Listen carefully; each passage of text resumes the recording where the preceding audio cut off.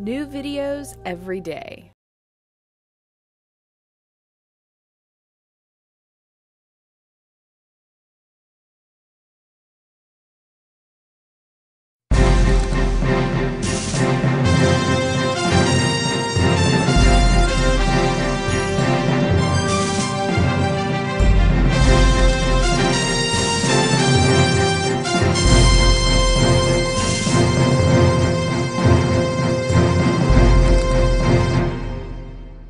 Hi, I'm Radia. I'm a certified clinical nutritionist. And I'm Peter, and I'm a certified traditional naturopath. And this is Wake Up America. Today we are going to talk about the education, or shall we say the lack of education, in nutrition and complementary and alternative medicine in the top medical schools. We expect, because of generations of social conditioning, to be able to walk into that medical doctor's office, see that comforting figure in the white lab coat with MD on his or her chest, and be able to ask any question at all about any area of health and expect to get an authoritative answer. Well, as time has gone on, more and more evidence has become apparent that that's no longer the case. But the medical community still tries to portray that halo effect that we talked about in an earlier video, that they are indeed the all-encompassing experts. Well, we in the Texas Health Freedom Coalition decided to test the truth of that statement.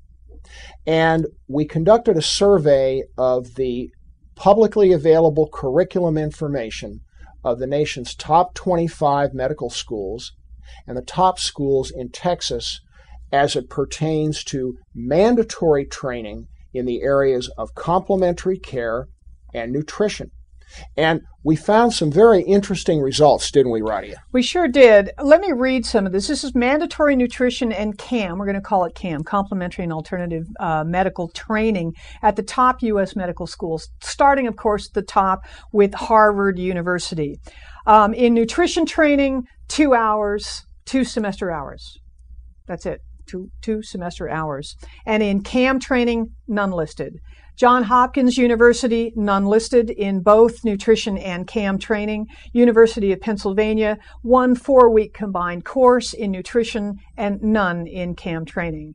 University of California in San Francisco, 1 combined course, 1 combined course in nutrition and 1 combined course in CAM. The University of Washington in St. Louis, 1 combined course in nutrition and none listed in CAM. Duke University, none listed in nutrition, none listed in CAM. Stanford University, none listed in nutrition, none listed in CAM. Yale University, none listed in nutrition, none listed in CAM. Baylor College of Medicine, 1 6-week combined course in nutrition and none listed in CAM. Columbia University College of Physicians and Surgeons. This was the, kudos to them, award-winning 4-year program in nutrition and none listed in complementary and alternative medicine. UCLA, 1 combined course in nutrition, none listed.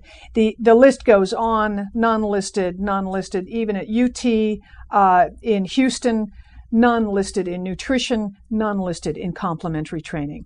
And I do want to mention, too, when we do say, and here, the Mayo Medical School as well, none listed in nutrition, none listed in CAM training. So what I also want to talk about, too, is when you say nutrition, we are not talking about, generally, we're not talking about clinical nutrition, which is very, very different than the nutrition that is taught in these colleges, which was basically what we're talking about is the pyramid.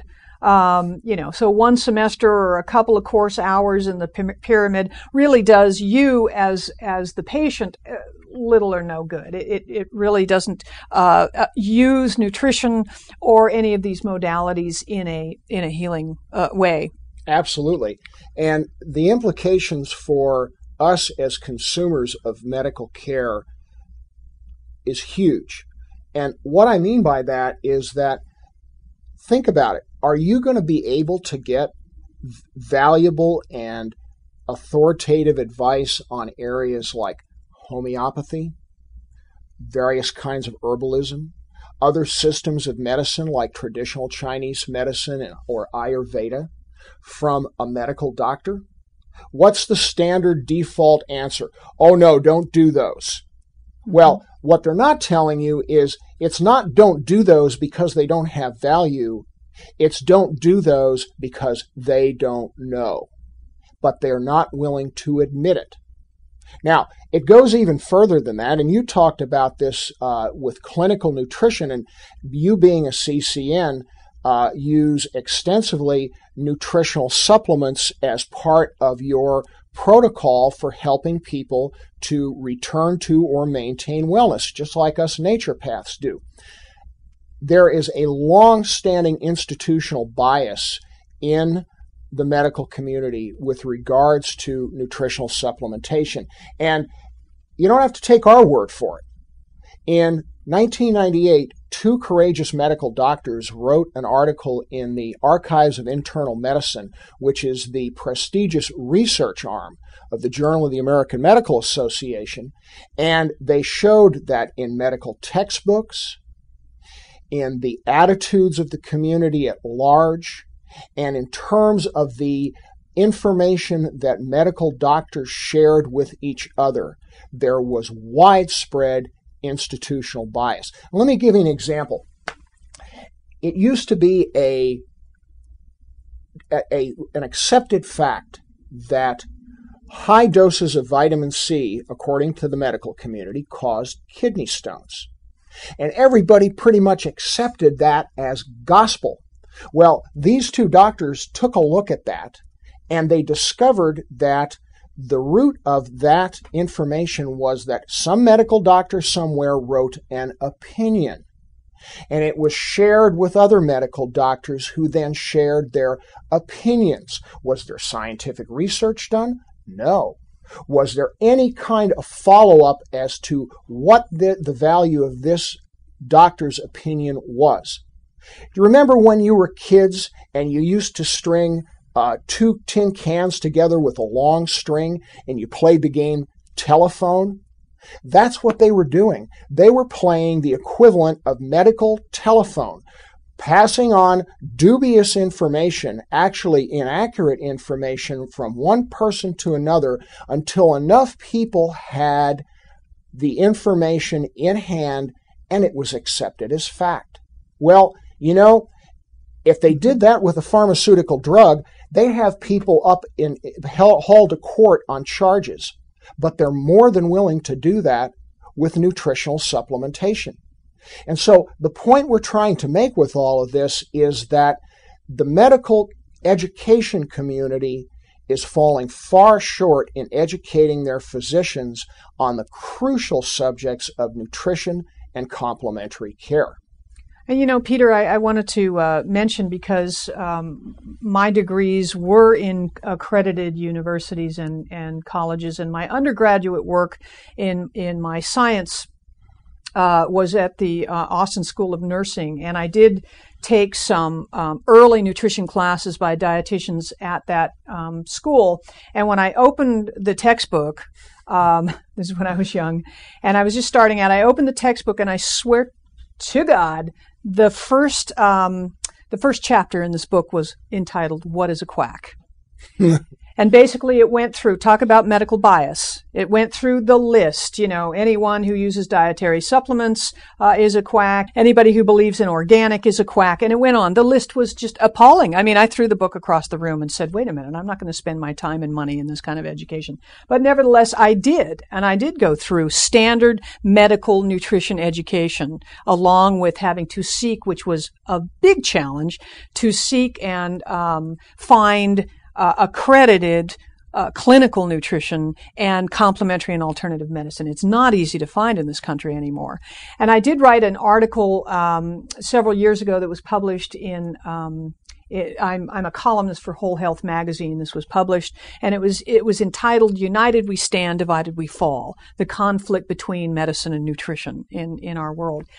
And it was stimulated by, typically, I had a client who came in who was going through cancer therapy with her doctor, and she wanted an adjunct or a complement, a nutritional protocol to go along with her complementary cancer treatment. And so I went through what I was going to do with this person and everything. And she said, okay, that's fine. Great. I just have to run this by my doctor. Famous last words. And I said, okay, well, before you do, I want you to take everything that I'm doing. And I handed her literally the citations and the references for everything I was going to give this person and everything I was going to do.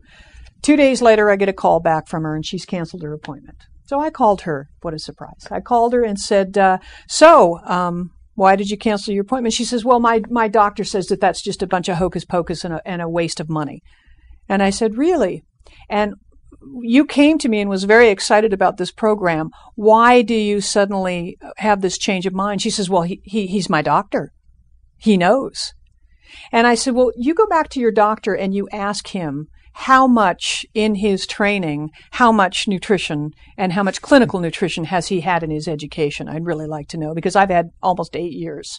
Okay, I've had about the equivalent in medical school, and plus I've been practicing for 20 years, that doctor has had in medical school, I have had in clinical nutrition.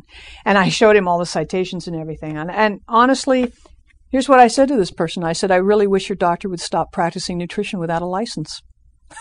There you go.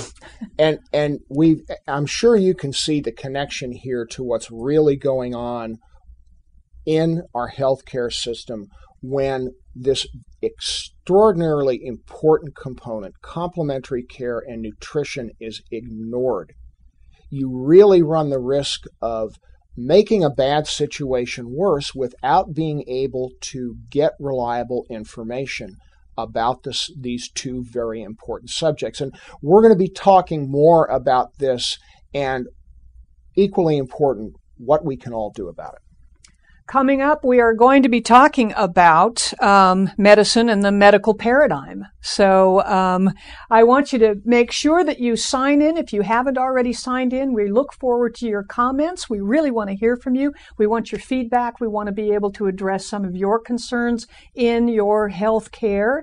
And if we can have any discussions about confusion that you've heard on the media or confusion that you've heard in mainstream medicine that we may be able to clear up or have a discussion about, we'd love to talk to you about it. So please make your comments when you get off of this video, and we look forward to seeing you again. See you next time.